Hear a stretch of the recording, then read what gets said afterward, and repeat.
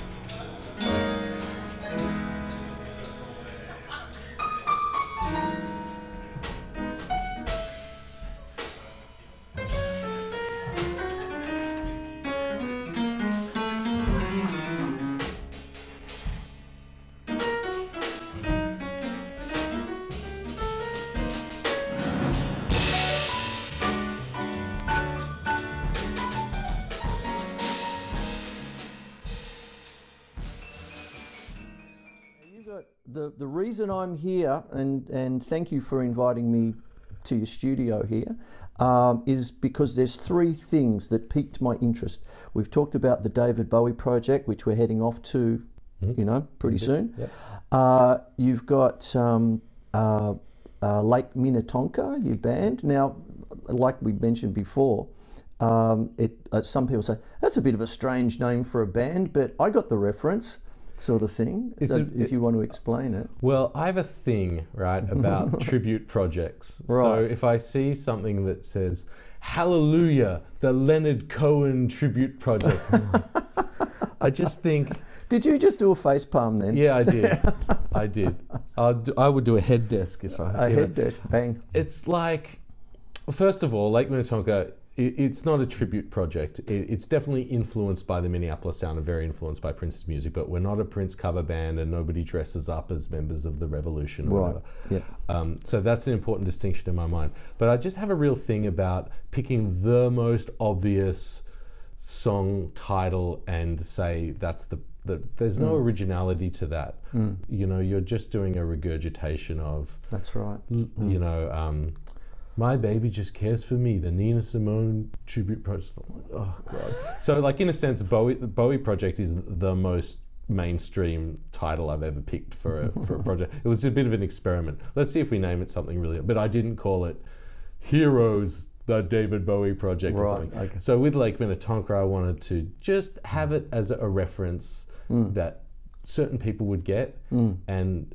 I mean, I kind of believe that it doesn't matter what you name a band. You could name it Tropical Fuckstorm or King Gizzard and the Lizard Wizard, and it doesn't matter. People are still going to come. You could call it the Beatles, which is a dad joke. It's a pun, you know, and nobody ever goes, oh, what a stupid band name. They go, I love the Beatles. So I don't care what, like, band names are irrelevant. So I thought, I'll make a name where if you don't get the reference, you just be like, huh, that's a interesting band name.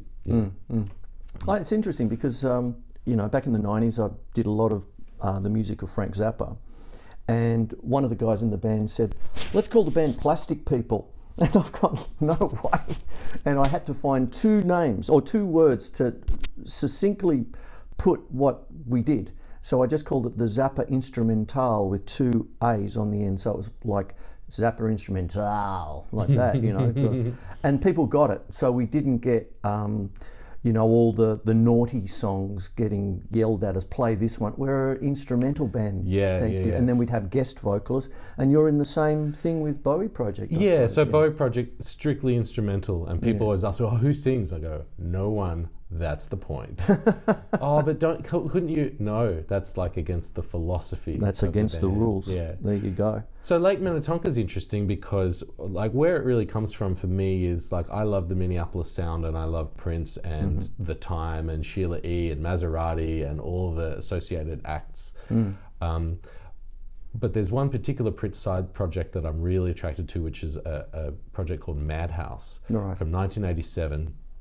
Prince decided he wanted to make a jazz record, but he's not a trained jazz musician. He doesn't speak the jazz language the way that, you know, most jazzers do. So, and also he didn't want to kind of be judged by the jazz police. So he just made this side project, didn't have his name on it. It's called Madhouse, and it's just basically a collaboration between he and the saxophonist Eric Leeds. So saxophonist Eric Leeds can play all that jazz stuff. So he brings all the bebop and post-bop flavors to the music, and then Prince kind of just makes kind of what he would do if he made a jazz record, which is pretty interesting and definitely not conventional. And I love that melding of 80s electronic funk and jazz. So that was my starting point for Lake Minnetonka. And as time went on, I sort of realized that it would be good to work with some vocalists. And I didn't just want to do Prince covers. And like we do some, and we do some covers by associated artists, but I thought what would be cool is we'll just write our own original material. So on the first album there are 4 songs, 3 of them are co-writes, 4 songs and a bunch of other instrumentals, but if I use song to mean a track with singing in it. One I wrote just by myself, and the other 3 I collaborated with the singers who sing those songs, and then I've continued to do that. So on our follow-up EP, The Honey Garden, I wrote 4 songs with Francoise D'Argent. And we worked together right in this room, and we wrote 4 tunes, and then I put 1 instrumental on that EP. So I really like the process of a collaboration because every singer has their own influences, and I don't want everything to sound just stay in that particular Minneapolis style. It's always going to be a factor in the music, but I just want to explore it and see where it can evolve. So Fran, for example, has like a real background in sort of disco and boogie stuff. And she goes way deeper into that than I do personally. So it was great to have her melodies and her ideas. I mean, we wrote everything together. We wrote the lyrics, we wrote the music. So it was a real, true collaboration. It's really good. Well, we're going to go to a break, and we'll continue this after the break. There you go.